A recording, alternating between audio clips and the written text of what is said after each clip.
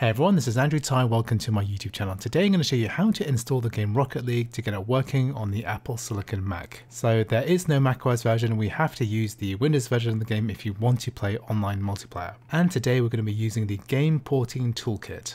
This is a special tool released by Apple which allows you to run Windows DirectX 11 and DirectX 12 games and is far superior to the previous implementations using either crossover or parallels. So here you can see my M1 MacBook Air. We're running here at 1080p at performance settings. We are playing an online match and we're getting a solid 60 frames per second. There is some minor stutter, but mostly it's going to be a very solid experience. So today I'm going to show you the entire process of installing Game Porting Toolkit, which is quite a complex one. It's a command line interface. And in order to get this to work on Epic, we're going to be using an open source launcher called Heroic. But once it all comes together, it's going to offer you the best performance on Apple Silicon Macs. The other thing as well is that you need to be using macOS Sonoma. And at the time of recording, this is currently in beta. What I normally recommend is that people don't upgrade their main machine and that they install macOS Sonoma on a separate volume, and then it won't affect your main data and applications. If you want to find out how to do this, I have a video tutorial link in my description. Please check it out, and once you have macOS Sonoma installed, we can move on to the next step.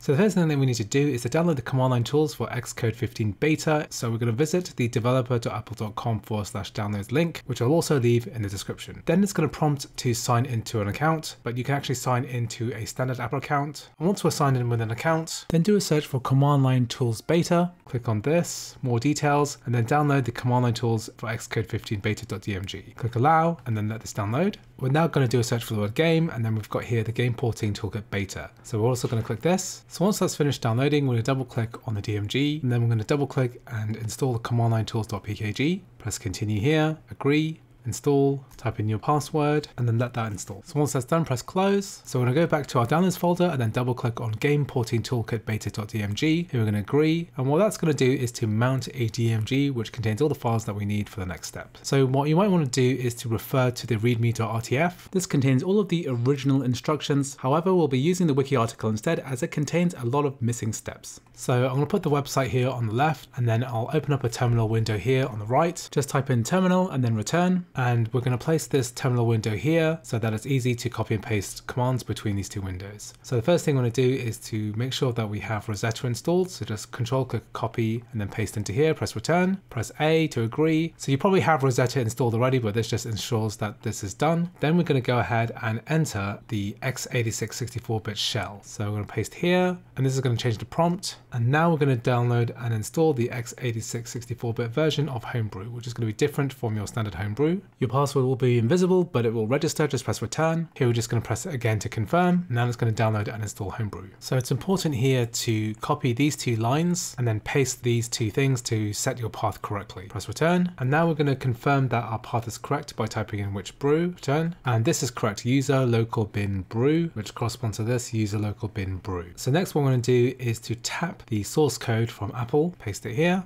press return. And this is basically making a copy of all the code that we need. So at this stage, you have a couple of options. If you think that your Homebrew might be a little bit old for whatever reason, you need to be using the most up-to-date version, then you should use this command. However, I just installed Homebrew for the first time on this computer, so we'll use this command here. Press return. So just be aware that this process really takes quite a long time. When I did it on my MacBook Air, it probably took about an hour and a half. So what we're going to do is just wait for this to complete before we can move on to the next step. So this took quite a bit of time. It says here 26 minutes, but in reality, we're closer to nearly an hour on the M1 Max chip. So now that we've built the necessary files, what we're going to do is to start working on the prefix. So the wine prefix is similar to the crossover bottle concept. And what we're going to do now is basically set the location of the wine prefix. We're going to give it its default name, which Apple has set, which is going to be used in all of the following commands. And we're going to copy this line here and then create a new folder called My Game Prefix, which is going to go in your home folder. So paste this here, press return. So if everything's gone to plan, this wine configuration window will open, and then what we need to do is change the Windows version from 7 to Windows 10. Press apply and then OK, and then that will close. Then what we're going to do is to prepare our toolkit. So we still have our Game Porting Toolkit DMG mounted to the computer. What we're going to do is run this command here, which is basically going to copy some library files into the prefixes library files. Press paste here and then return. Next, we're going to use this command to copy 3 of the scripts from the DMG into the user local bin folder. That's going to allow us to use the script without specifying a path. So we're going to paste this here, press return, and now that's done. And next, in order to play Rocket League, we need to have access to Epic Games Launcher. Now there is no Mac compatible Epic Games Launcher, however we can use an open source alternative called Heroic. This doesn't have game porting toolkit support yet, but it has been added as a pull request. So there is the option to actually try this. And today I'm going to show you how to do this. In the future, this might be integrated into the main download here. However, at the time of recording, this is the only way to do this at the moment. If you want to use Epic Game Store games like Rocket League or any other game that you've got installed there, then this is going to be the tool for you. So I'll leave a link in the description for this particular pull request and the artifact that's associated with it. So this one is 2822, and this is the latest at the time of recording. There might be others which I'll change a link to in the future, or you might find that it's been integrated into the main system by the time that you've watched this video. So here, in order to download the ARM64 artifact for your Apple Silicon Mac, we need to go ahead and log in. So just go ahead and sign into a GitHub account. If you don't have one, just create an account for free. So now I've logged in, we can see that this link is now clickable, and click on ARM64 Mac version. Just let that download. So once that's downloaded, we're going to go ahead and extract this in our downloads folder. Just go to downloads in Finder, double click on Mac ARM64, and then it will extract. We've got a Heroic DMG, and then we're going to drag and drop this into the applications folder. And then within applications, we're going to go to Heroic. And if you find that you can't open it for whatever reason, then we're going to go to terminal.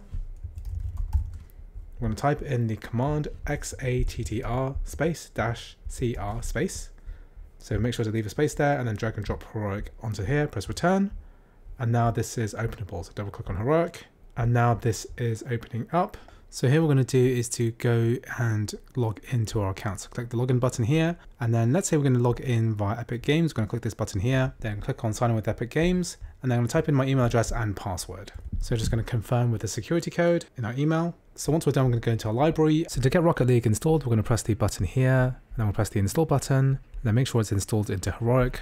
Just press the install button here. It's going to go ahead and download and install. So we're going to go into settings here, and we're going to select the Gaming Toolkit Standalone Wine 7.7. So make sure that's selected. You also need to make sure that your wine prefix has been set. So this is the path for the default my-game-prefix, which is contained in the root of the user folder, or you might have renamed it to something else or put it in a different location. So once that's done, we can go ahead and press the play button, and then Rocket League is going to load up.